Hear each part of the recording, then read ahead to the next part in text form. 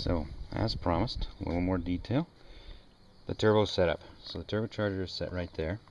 Now you'll notice that I didn't remake the exhaust manifold. I have got a loop comes straight up underneath here. This is from a 90 Saab low pressure turbo. The compressor housing is from a 94 Saab low pressure turbo. I don't know if that matters, but I have my airbox mounted, and I had this piece of pipe pin up at the local repair place, so that's in. I noticed a tremendous increase in snort. Maybe not necessarily power, but just the motor is much happier with the bigger air cleaner. That air cleaner is twice the size or so, twice the surface area or better. It probably still needs to be bigger than that. It's just a case of it's what I had. So it comes in over there, pulling from the far fender well, trying to keep her dry and clean as best as possible. And it's not the right place for the fender cutout, but it's close if you ever wanted to snorkel.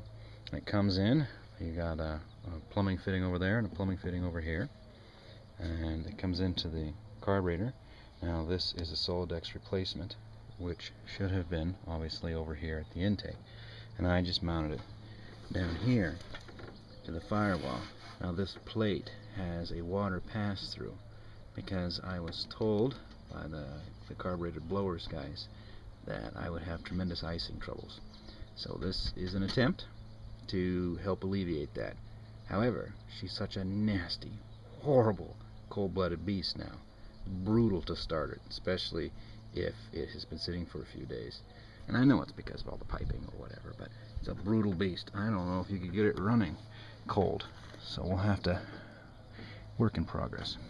So it comes in Solidex, pulls through, so I'm drawing through the carburetor. This is marine grade fuel hose. It was supposed to be a brass wire, and it turned out to be a steel wire, which made the bends quite a bit more difficult. A little heat, we got her through this wonderfully welded little hunk that I made to what is actually the waste fitting for a garbage disposal, which for whatever reason turned out to be the right size. Welded to that, and that is the intake side, the suction side. And I've siliconed it. I've got a washer, and I have a gasket, and I siliconed the gasket, but I've put additional silicone around it, because it's drawn pretty hard under vacuum. It just seemed like a good idea.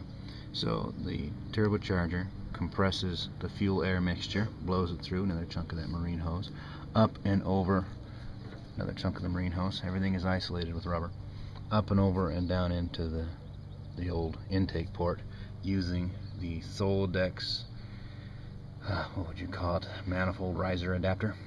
And you'll notice there's a little bit of grease forming right here, which means I got a pinhole under vacuum that'll have to be addressed, which will be difficult because obviously it's a gasoline mix. So I'll have to pull, clean, and re-weld. Intake hose, because it is unfortunately exhaust tubing, therefore heavy, is supported off of that tab right there. Not the best, but then there's no real weight. It's more of a steady it, keep the carburetor from bouncing around. I don't know if you noticed, but the carburetor is attached to the firewall at the bottom and at the top. Now, timing wise, I'd love to tell you precisely what timing I'm running, except I have no freaking idea, because my Jeep, like every other Jeep I've worked on, I can't see the timing marks. And I know they're down there, and I know they exist because I saw them when I rebuilt it. But yeah, I can't really see them. So I'll have to, I don't know, get some nail polish and paint it. But I haven't. It's still running points and a condenser, and there's no electronic ignition, which I was told would never work, but it seems to work just fine. It's running a mismatch of junkyard spark plug wires that I keep promising to replace. And the way I tap in for oil pressure for my turbocharger is to take this remote oil filter, and this is something my father machined up for me. And so rather than taking the outflow and running it down into the crankcase or the timing cover, which is where the standard oil outflow goes, I instead run the clean oil out to the turbocharger. It's not a tremendous amount of oil, But then, talking with the gentleman, I learned that they don't really need a tremendous amount of oil, and that is perfectly sufficient, especially when it's water cooled the way it is. So I don't have to worry about oiling the timing gears because I've got that little spray oiler thing that Jeeps are so famous for. But that's the system. That's how I got it shoehorned in there. There's actually quite a bit of room. At some point I'm gonna have to redo my steering linkage, and probably should have done that before installing it, but you know how life goes. I do not know how much boost I'm running. That's the boost control valve. I cut it open and annealed the spring so that I am running quite a bit less boost. How much, I'm not sure. It was just, I don't want to blow it up. If I put a gauge on it and find out that the Jeep is turning 2 or 3 pounds, then maybe I'll bump it to 4. If I put a gauge on it and find out it's already doing 4, then I'm going to leave it the hell alone.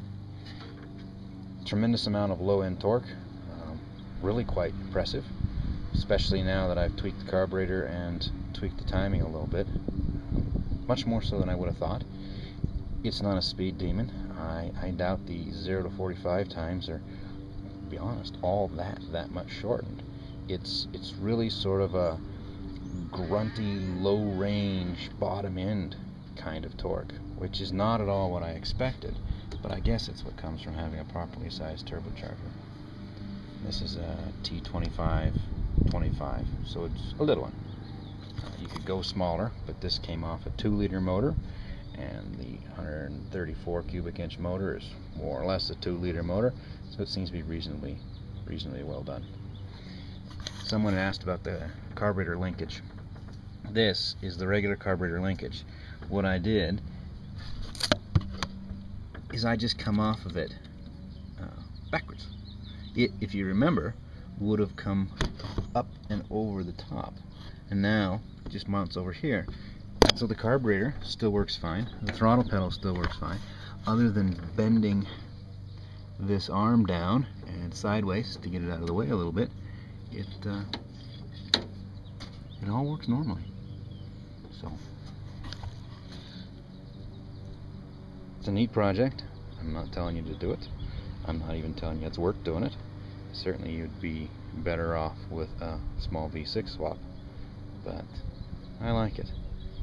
I like to see the look of confusion when people hear the turbo whine, and I don't know, I just like projects, like building things, and this was a fun one.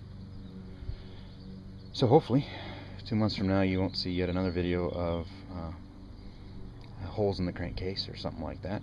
If you do, then I'll do a video of swapping in a 3-liter Ford V6 out of a Bronco, because that's what I have sitting around.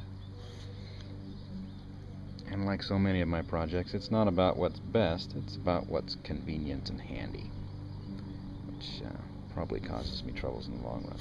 So, be happy to answer questions. Good fun. I recommend it. I'd be happy to answer questions. It's been an interesting project. It's been decent fun.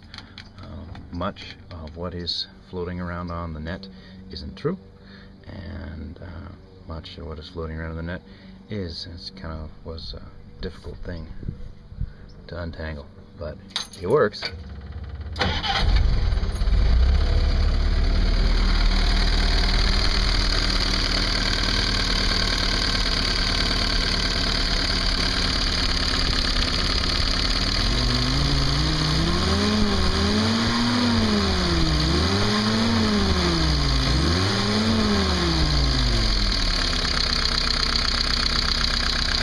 Now I gotta do is find out how come I can hear my lifters clattering so much more than I used